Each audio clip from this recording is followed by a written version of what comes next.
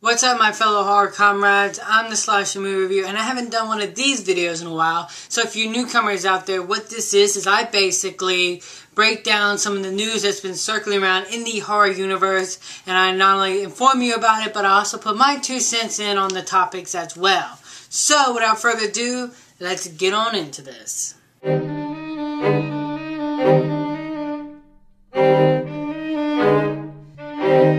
Our first bit of news is that Emma Roberts has now officially joined the cast of American Horror Story Coven. I, for one, have been a huge fan of what they've done with the first 2 previous installments. This sort of Twilight Zone-esque sort of thing that they're doing. I love it.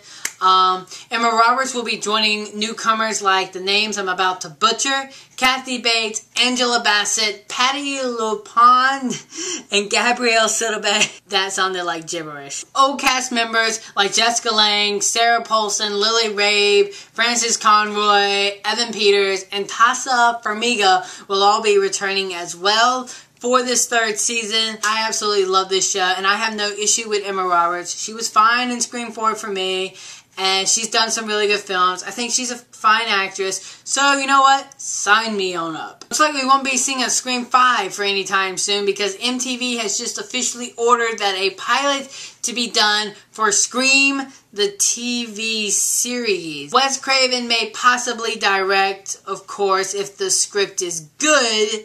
I would rather wait 10 years for Scream 5 than have this TV series, because it will get old. It will get old fast. MTV will water this bad boy down. This just cannot happen. If Wes Craven directs this, why, Wes?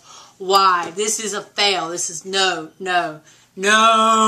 We also have a release date for Spike Lee's remake of Oldboy. It will be going against Paranormal Activity 5 on October 25th. Leprechaun is getting remade, and it's already found its director. It's going to be directed by Zach Lipovsky. I'm going to go with that. Zach Lipovsky. The film will be entitled Leprechaun Origins. Zach has previously directed nothing, but he did star on a reality TV show called On the Air, where 16 contestants fight for a development deal with DreamWorks. So I don't know if this is his development deal or not, but yeah. And the wrestler Hornswoggle will be playing our Leprechaun. Yeah, I think this is gonna fail. Speaking of remakes, Sam Raimi is producing the remake to Poltergeist with the director of Monster House, and I cannot think of that director's name, but it's probably a good thing because I'll probably butchered it. News has just broken out that this is not going to be so-called a remake or a reboot. It's going to be more of a sequel.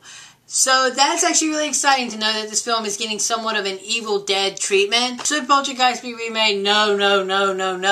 But this is a hard genre. Sequels and remakes, they just happen. You just have to sit back and chug it. I'm slightly intrigued by this bit of news. Y'all know I'm a huge Sam Raimi fan. So, count me in-ish. My last bit of news for you guys today is regarding the Evil Dead crossover madness. As you all know, the Evil Dead remake did good, so Fat Alvarez is moving forward with the sequel to Evil Dead.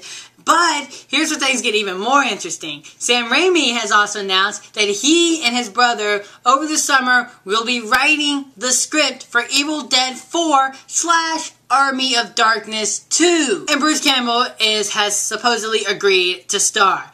Then this is when it gets even more crazy, you guys, and I start to have a panic attack of how awesome this sounds.